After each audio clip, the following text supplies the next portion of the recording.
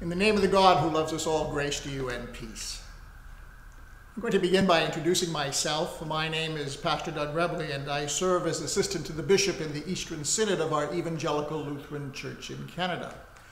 I am coming to you as part of the ELC, what we're calling the ELCIC Summer Sermon Series, which we'll be offering through June through the middle of September. It's a chance to give our preachers and pastors a break from having to put together a weekly sermon. Whether they want to go on holidays or simply have that break, that is entirely up to them and their congregations.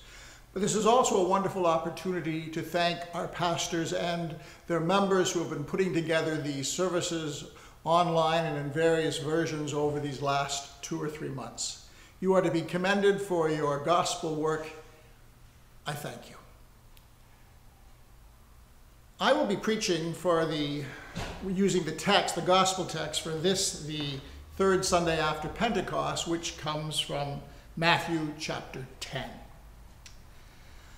I suspect most of you who are listening to or reading this sermon have never heard the name Kenneth Feinberg. He is the lawyer who chaired the 9/11 Victim Compensation Fund, which gave money to the family of each person who died in the 9/11 terrorist attacks in the United States. Starting with a formula and then using his discretion, Feinberg considered the victims' age, their dependents, whether they had life insurance, and their income and earning potential. The value assigned to those lost lives varied dramatically. As little as $250,000 for blue-collar workers, as much as $7.1 million for executives. Feinberg, in an article I read in the New Yorker magazine, reflected on his experience. And this is what he wrote, quote, "As I met with the 9/11 families and wrestled with issues surrounding the valuation of lives lost, I began to question this basic premise of our legal system. Trained in the law, I had always accepted that no two lives were worth the same in financial terms. But now I found the law in conflict with my growing belief in the equality of all life." Unquote. In today's gospel reading from Matthew, chapter 10, we read of Jesus sending his disciples into a perilous world. There will be divisions in their families. There will be those who kill the body. The disciples must be prepared to take up the cross. And yet, in the middle of this recitation of conflict and danger, Jesus suddenly speaks of the smallest, most insignificant creatures. "Are not 2 sparrows sold for a penny," he says, "yet not one of them will fall to the ground apart from your Father." In the marketplace, sparrows were the meat of the poor, the ground chuck of the first century. Yet their lives, their deaths, are not beneath God's attention and care. "Do not be afraid," Jesus says. "You are of more value than many sparrows." When I told Bishop Michael Price, my colleague at our Eastern Synod office, that I was writing a sermon based on Jesus' words about sparrows, he started to sing "God Sees the Little Sparrows Fall." And I'll be honest, I started to laugh. And then I said, what the heck? I went to a Lutheran Sunday school as well, and I didn't know that song, so I did what we often do. I turned to Google. And of course, that Google search brought up another hymn, if you will, about sparrows, entitled, "His Eye on the Sparrow." That title fascinated me, so I listened to it. I listened to a clip of Mahalia Jackson singing that hymn in 1958 and Whitney Houston 30 years later. Never heard of the hymn, "His Eye on the Sparrow." So I did some research, thanks to Google. I learned that Jesus' words, "Do not be afraid, you are more value than many sparrows," inspired Canadian school teacher Sevilla Martin in 1905 to write the words of that hymn. A gospel hymn that declares with assurance, I know God watches me. I also learned that this hymn became very popular in African American churches. In a world that insists that black lives do not matter, Jesus declares that overlooked, exploited, brutalized lives are in fact of the greatest importance to God. In a world that says the life of a rich person is worth 28 times as much as the life of a working person, Jesus says that God pays special attention to those who are poor and struggling and suffering. God cares. We are not alone. In these days of pandemic and COVID-19, how we need to hear those words. God cares. We are not alone.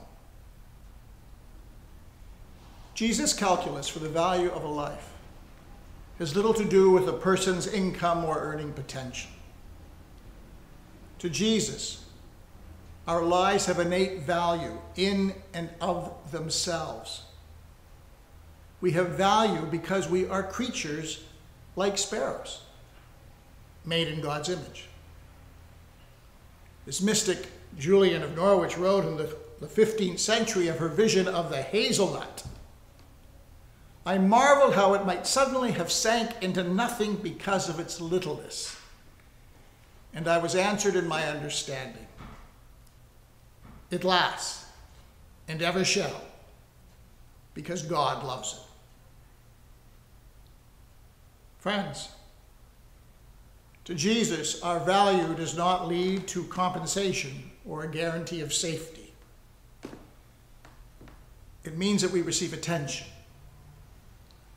The God who cares for the welfare of sparrows also keeps track of every aspect of our lives, even tallying up the hairs of our head. And I must say, I have a lot of them right now. It's been 3 months since I had a haircut. When St. Paul's description of divine love comes to a crescendo in 1 Corinthians 13, he promises that one day we will know fully, even as we have been fully known. I would say that we already are fully known more deeply than we even know ourselves. Occasionally, well-meaning Christians declare that God doesn't care. God doesn't care if you get a tattoo. God doesn't care if you have a glass of wine. When I was a teenager, trust me, a long time ago, I used to argue with my mother, Mom, God doesn't care if I wear jeans to church. And while it is true that none of these choices is for most of us a matter of eternal consequences, the idea that God doesn't care is entirely untrue. There's nothing, not even the smallest thing, that is outside the circle of God's care. And if God cares about these little details, a sparrow of our lives, then how much more God cares about the shape of each life and of all of our lives. But please remember, God's care is not for me alone,